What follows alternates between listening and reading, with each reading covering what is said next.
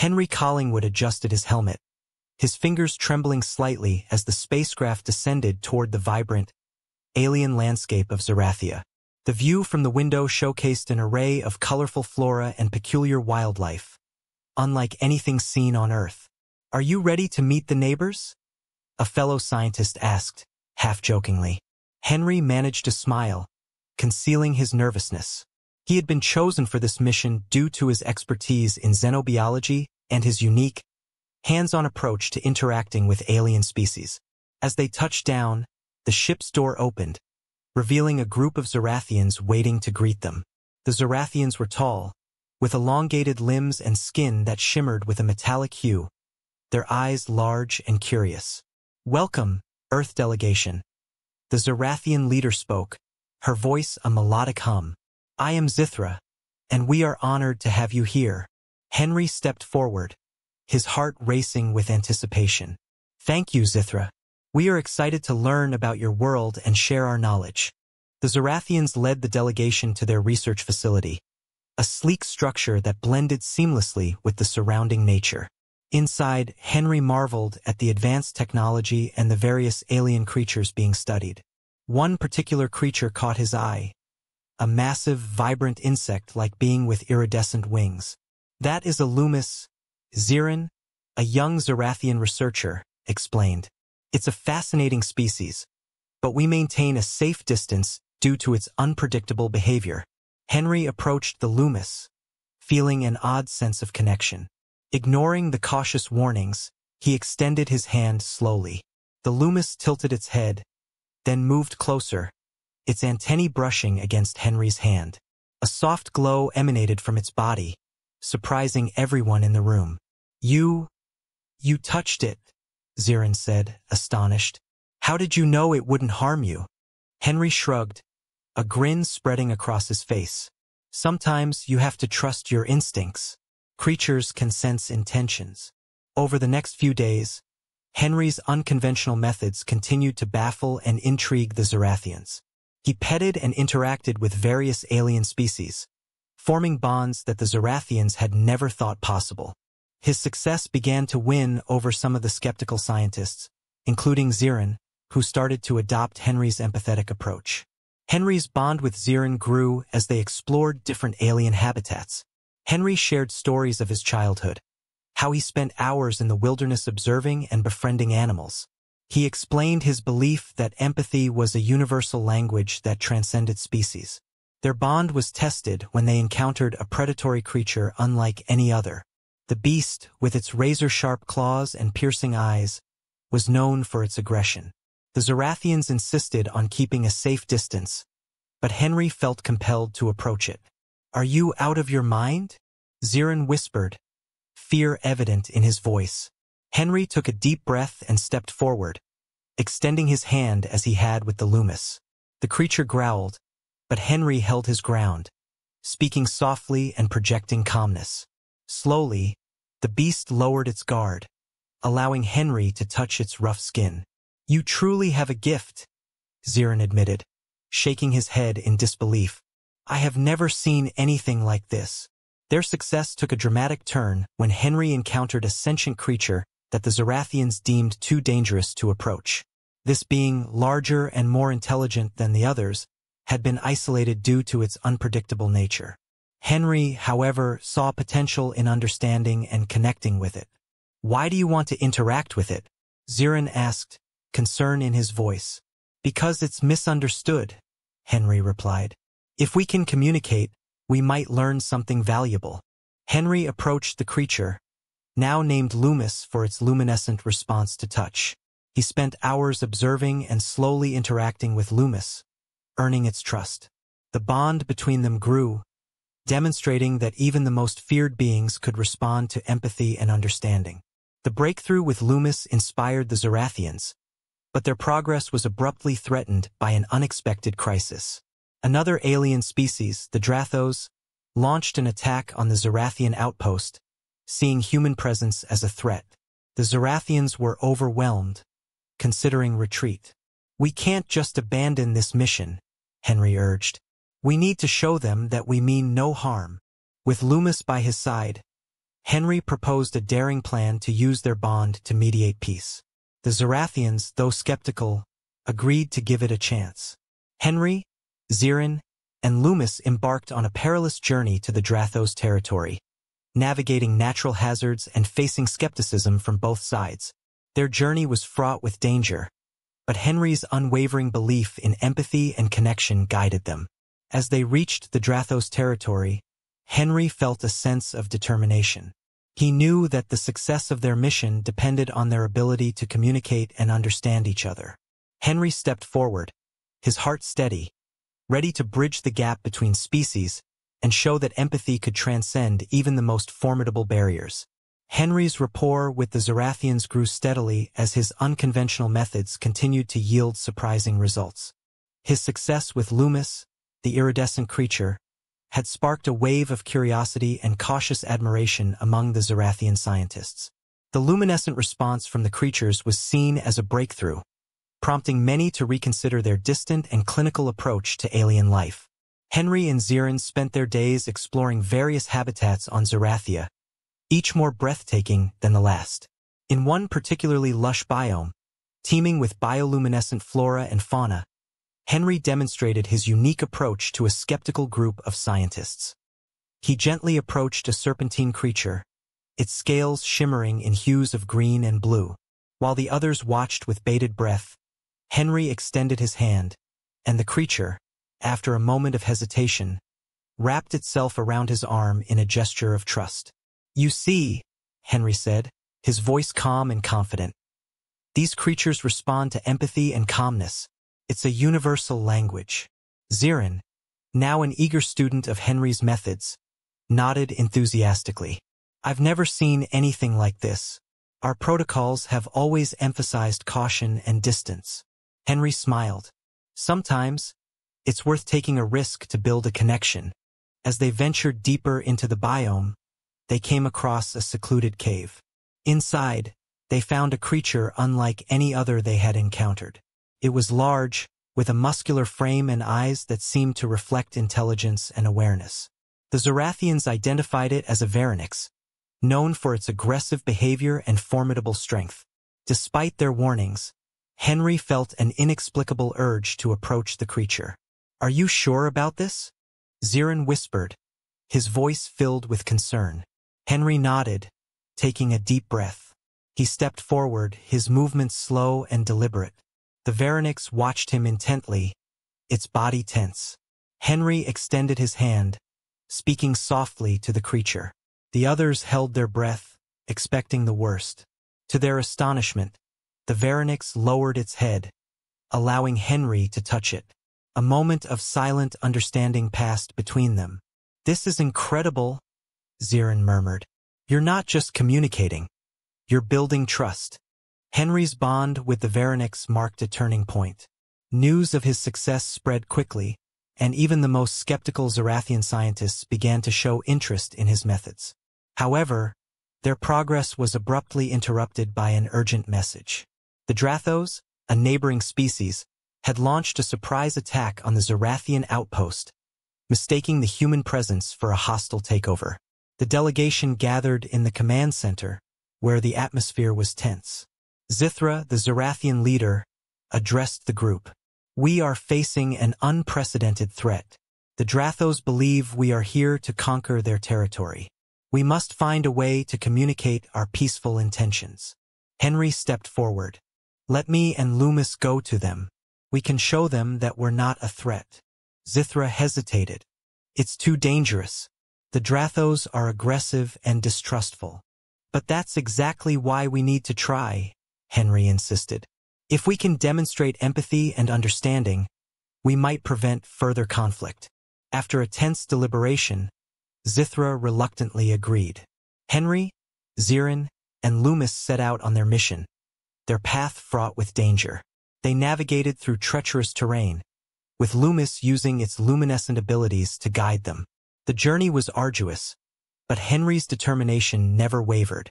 As they approached the Drathos territory, they were confronted by a group of hostile warriors. Henry stepped forward, holding his hands up in a gesture of peace. Loomis, glowing softly, moved beside him. The Drathos leader, a towering figure with a fierce demeanor, eyed them suspiciously. Henry spoke, his voice steady. "We come in peace. We are here to understand, not to conquer." The Drathos leader narrowed his eyes. "Why should we believe you?" Henry gestured to Loomis. "This creature is a testament to our intentions. We seek to build connections, not destroy them." The Drathos leader hesitated, then motioned for them to follow. They were led to a grand hall, where the true negotiations would begin.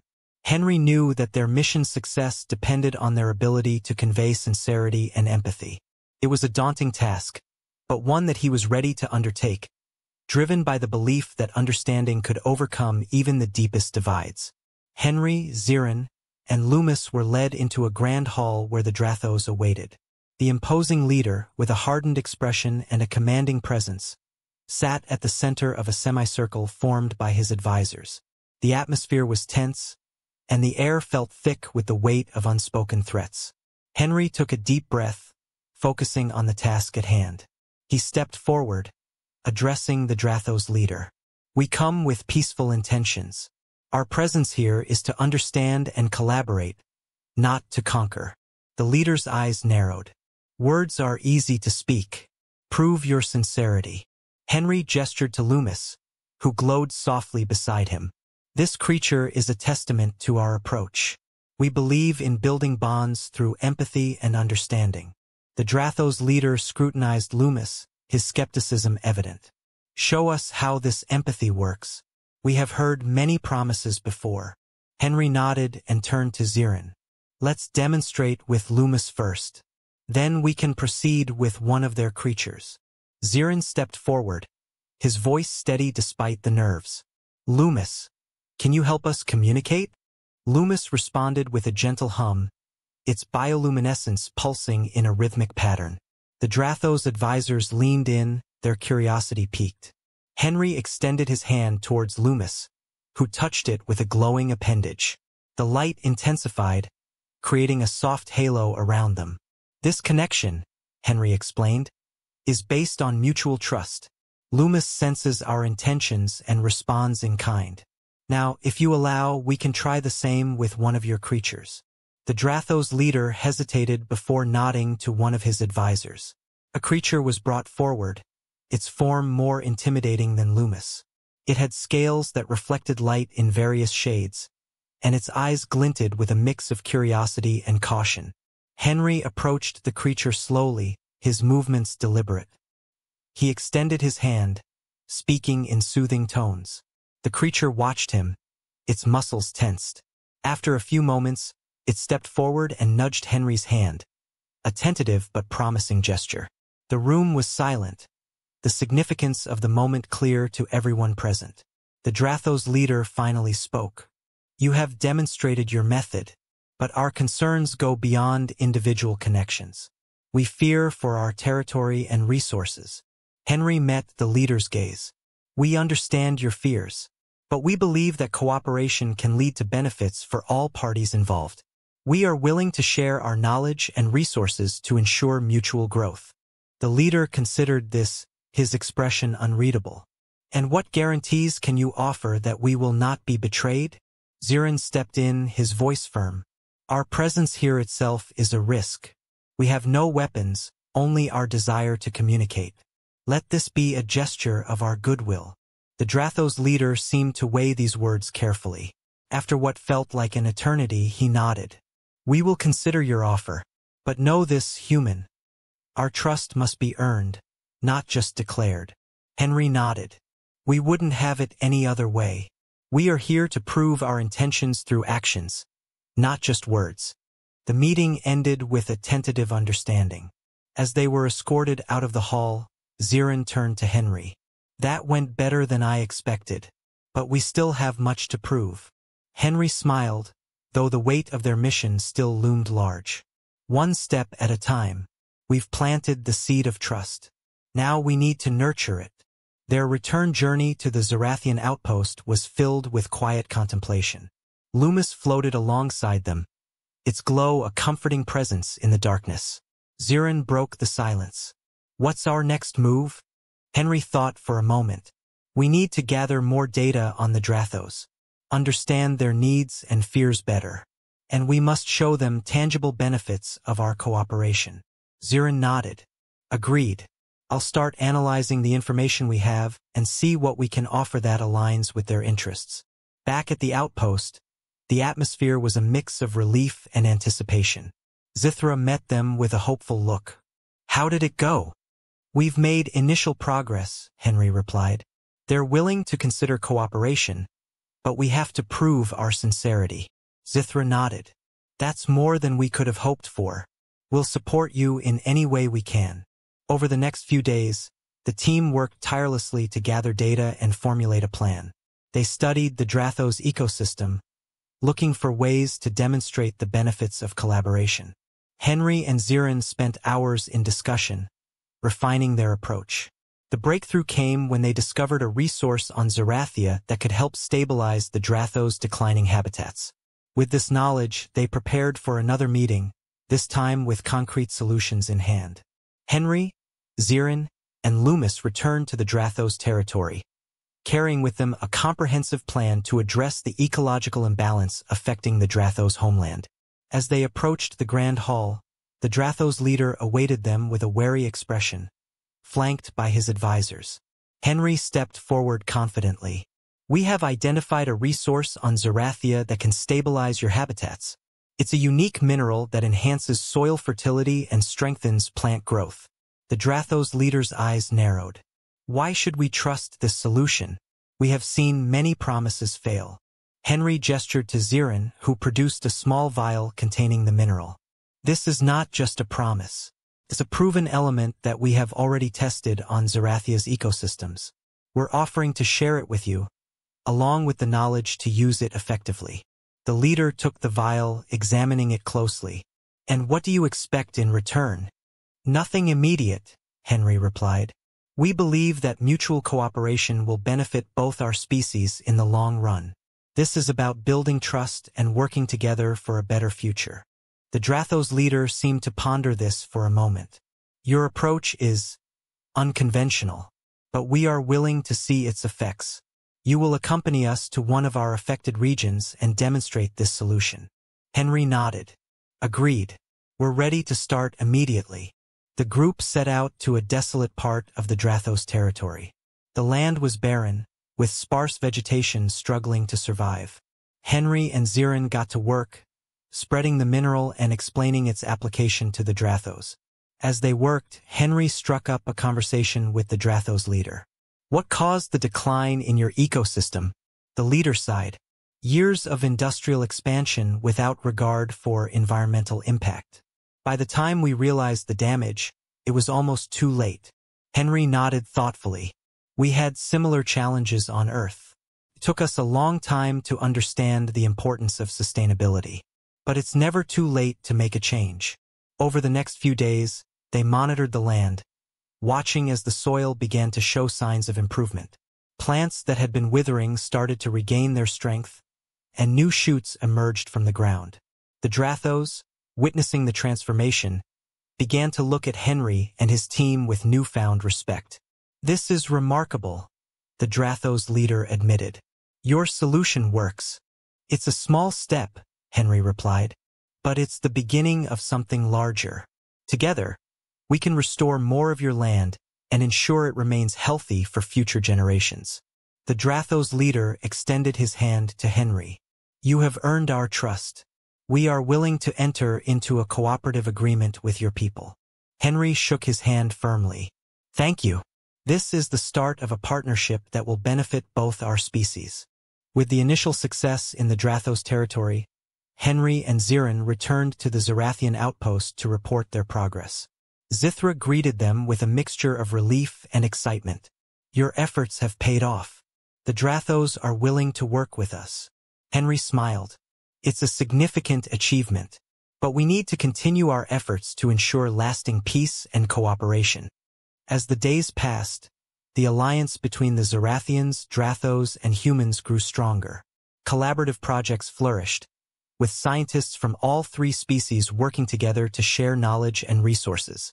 Loomis became a symbol of this unity, its glowing presence a constant reminder of what empathy and understanding could achieve. Zirin approached Henry one evening as they observed the bustling research facility. "I never imagined we could accomplish so much in such a short time. Your methods have changed the way we approach everything." Henry looked at his friend, gratitude evident in his eyes. "It's not just my methods. It's the willingness of everyone to embrace something new and to believe in the possibility of a better future." As they stood there, reflecting on their journey, a communication came in from Earth. The message was one of commendation and support, acknowledging the groundbreaking work being done on Zerathia. Henry addressed the gathered scientists and researchers. "We've made incredible progress, but our work is far from over. Let's continue to push boundaries, to learn from each other, and to build a future where all species can thrive together." The crowd erupted in applause, their spirits lifted by the accomplishments and the promise of what lay ahead. The alliance had not only brought peace, but had also opened up endless possibilities for exploration and growth. In the following weeks, the joint efforts led to numerous breakthroughs in environmental restoration, technological innovation, and cultural exchange. The relationships forged through their cooperation laid the foundation for a new era of interspecies collaboration. As Henry looked out over the transformed landscape, he felt a deep sense of fulfillment. The journey had been challenging, but the results spoke for themselves.